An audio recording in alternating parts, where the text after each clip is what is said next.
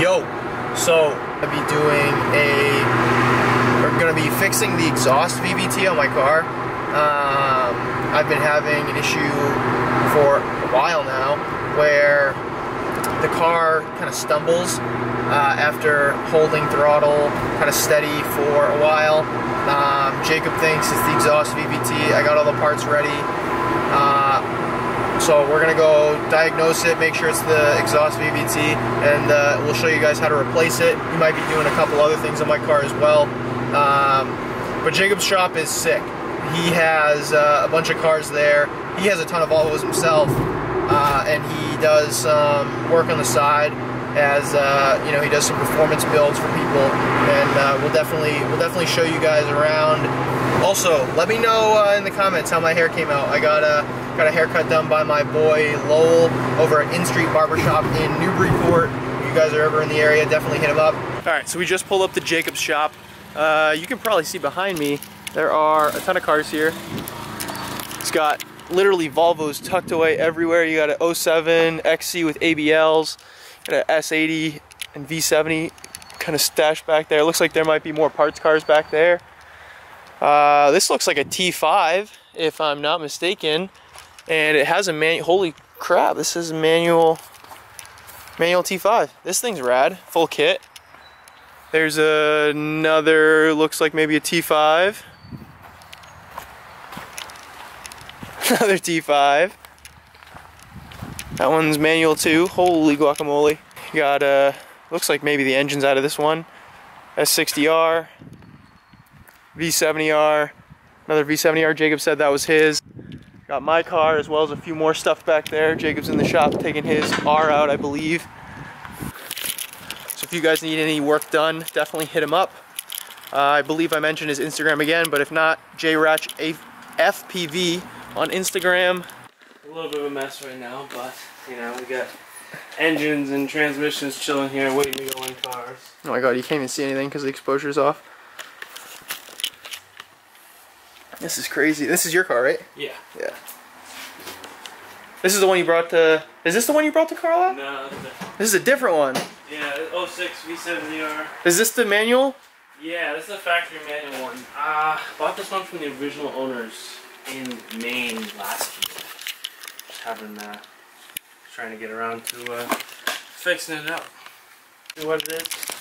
And then there's a quick test I do where you pull this off. And someone inside cranks it, and you can watch the VVT hub move back and forth when it's cranking. Okay. With no oil pressure. Okay. If you see it flopping around, then instantly it's bad. Alright, we can do that. Yeah. Alright, so crank it over probably like twice as long as what you did. Wait, hold on. Good? No, it's not fucking focusing. Where's the record button? Oh, right on the side. It's already recording. Oh.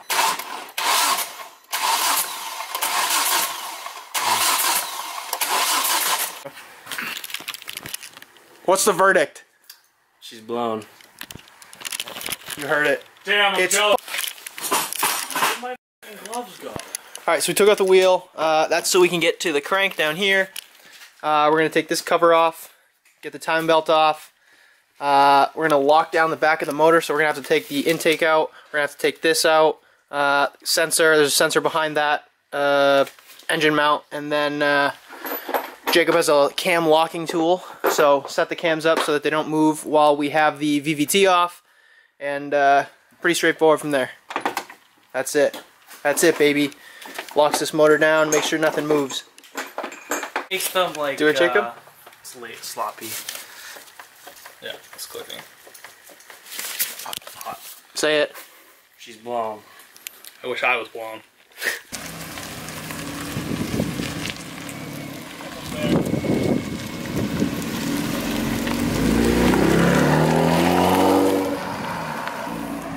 Shout out Connor. He just brought us some lunch. Very appreciated. Jacob's getting right to work on this thing. Oh my god, wrong way. Can't see anything down there. I need to adjust the ISO, that's what I need to do. Let's see if I can set it to auto. I can. Word! Getting all the timing marks marked. Is it TDC? Yep. There it is. You guys ever do your timing belt? Mark it with a marker. You can see it a little better. Yeah, these little art store paint pens work great. It's a Jacob pro tip. Listen to it. Alright, so next up we're going to lock the cams. As you can see, we got this whole back of the engine taken apart. Got my intake out of there. You can see my little snail there. Cam seals. Fortunately, we noticed this one's starting to leak a tiny bit. I don't know if you can see that. Hardly. There's like no light. But we're doing the job. We're replacing them. So, should get taken care of. And no issues.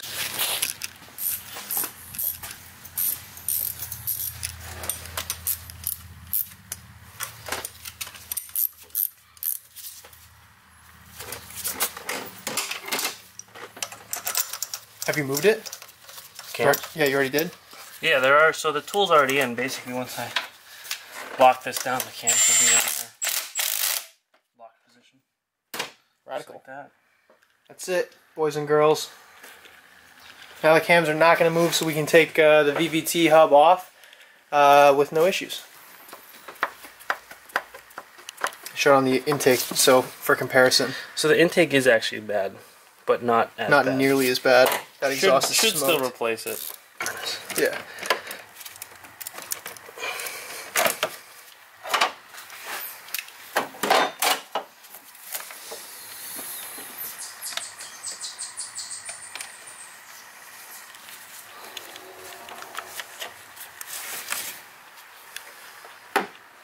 Little diaper catch. Little diaper. That's the where'd it go? There it is. That is the little plug. Same size T55 for the inside.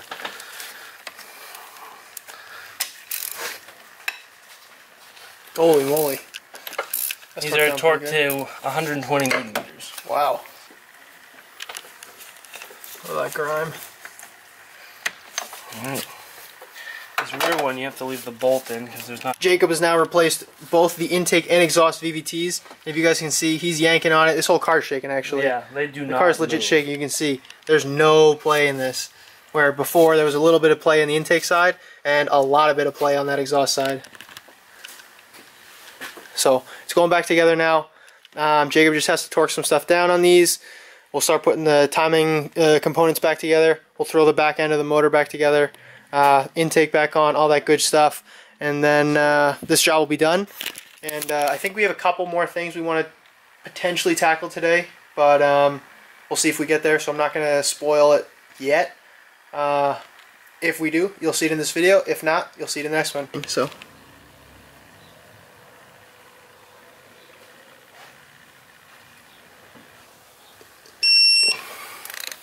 Have to like you gotta tighten them pretty tight to like a point where they're like eh. You're like kind of scared of them snapping. Yeah. That sucks with the small bolts. I'm always like afraid of snapping small bolts. Yeah. It's like just straight up terrifying. Yeah, Especially like in an aluminum head. So easy to strip something out. So Jacob might have the smallest ratchet known to man. I don't know, like have you guys seen something this small other than Jacob's penis? Oh my god, he messed up my cams, guys. Use a hose pick and get them right out.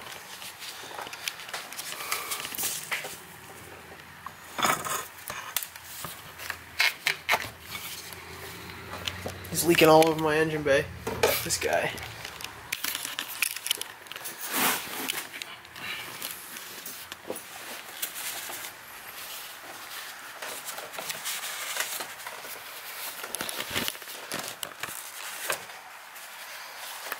I hate those seals.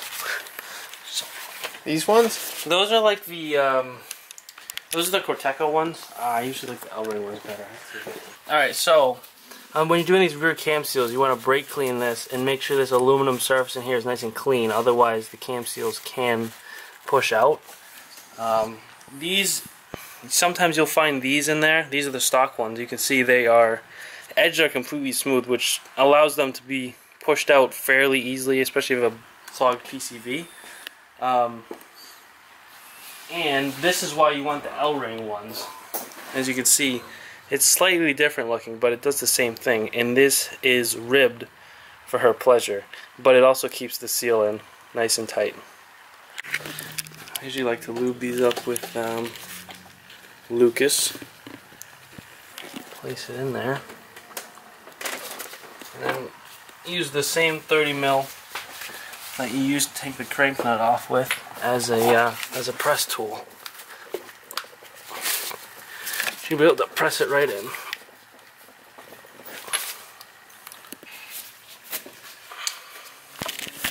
That's legitness. That was legitness. Yeah.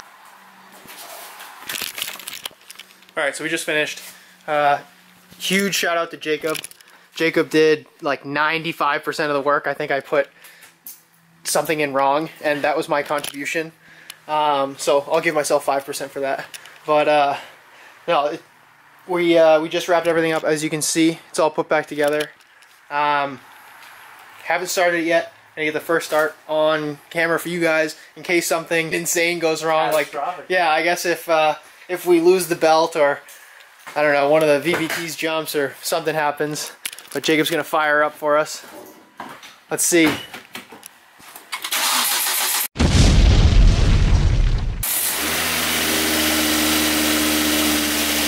Thanks, man. Appreciate it. No problem. So I said this at the beginning of the video. I'm gonna say it again. If you guys are in the like southern Massachusetts or even just like New England area, yep, Jacob's your man. He's got this whole shop out here. As you saw in the previous clips, he's got like a million Volvos, parts cars that he's working on, his own cars. Half of them are his cars at this point. But if you guys need any work done at all, definitely check him out. His Instagram is jratchfpv. Yep. I'll put it on the screen for you here. But he does great work. He's self-taught, and he's actually teaching these guys over here a little bit more than they already know. They're old timers, but you know, he's the new kid on the block, bringing the new knowledge to the scene. Yes, but seriously, appreciate him for all the work that he helped me with today. Wrapping up here now. But Jacob, tell us a little bit, real quick, about this problem and kind of how it goes unnoticed. So this problem kind of like it kind of goes unnoticed because normally it's not going to throw a check engine light, and if it does, what most people do is they will try and replace the VVT solenoid and try and clean it out, which never really ends up working. Usually what happens is a combination of bad oil changes and lazy maintenance just makes the inside of the VVT wear way quicker than it really should. And over time, the exhaust VVT moves a lot, and it builds up a lot of play. And that play usually makes the car a little bit less drivable. You get lazy turbo spool. It'll idle weird, it'll idle rough. But once you get fresh VVTs in there that are nice and tight, these things absolutely idle like a dream. You'll build boost quicker, and it's one of those things that no one talks about, but it makes a huge difference in the drivability of these cars. Yeah, so Jacob was telling me that, like, you know, he has a pile of VVTs over at his shop. We know another guy who's got a pile of VVTs over at his shop. This is a very common issue that often goes unnoticed. Some of those symptoms that you heard Jacob talking about, my car was basically falling on its face, like not every time, but very sporadically. When I would come up to a stoplight, if I held throttle and like constant, it would start to misfire. Just things like that, like little things that kind of might go unnoticed, or you know, as it progresses, obviously it gets worse. So if any of these symptoms are happening to you, definitely check out your VVT. Jacob showed us how to diagnose it at the beginning of the video. I'll try to throw some clips in there for you, but essentially you can pull off this top cover of the engine right here, and as you crank the car, before it fires up, you can actually see the VVT hub, the gear, it wobbles. So before we even, dove into this job, we knew that it was bad. We knew that this was the issue. So we didn't have to do a ton of diag. We didn't have to use Vita to, scan any codes. My car actually, it wouldn't have read anything because my ECM for some odd reason, is actually offline. So I have no stored codes whatsoever. You know, we probably could have messed around with it and made the ECU like read stuff just like for diagnostic purposes, but it wouldn't have had any codes because we would have had to clear everything. So again, huge shout out to Jacob. He's been a huge help today.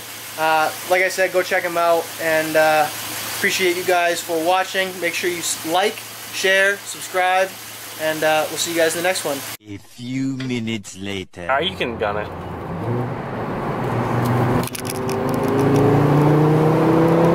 Oh, check engine light. Really? Yeah. Alright, so I don't know how much of the last clip got this, but we're back at the shop. Almost certainly. Yep, didn't plug it in. My 0% help has now caused us further issues. I didn't plug the PTC in, so now I don't know, what's the game plan? Do we have to rip the intake out? No, you can stick your hand in there. Can you? Yeah. Okay. All right, Jacob has small hands, so I think he's gonna captain that one. All right, Jacob's magic fingers was able to get that thing all situated. So now we gotta just clear the codes, and then we should be 100%. But sorry for the video after the video. All right, I am now a believer. This literally changed how my car drives in a very significant way. It feels so much better. Jacob just even, you know, he was like, everybody's gonna be doing their VVTs now. Do your VVT. This makes a legit difference. Seriously though, if you have a chance to get it done, if you can do it yourself, if you have a shop local to you, have them do it. This seriously improved a lot of you know, issues I didn't even know I had. It feels better throttle response. In first gear, just cruising. It's not like all jerky. Same thing with second gear. Just drives better, man. So do that.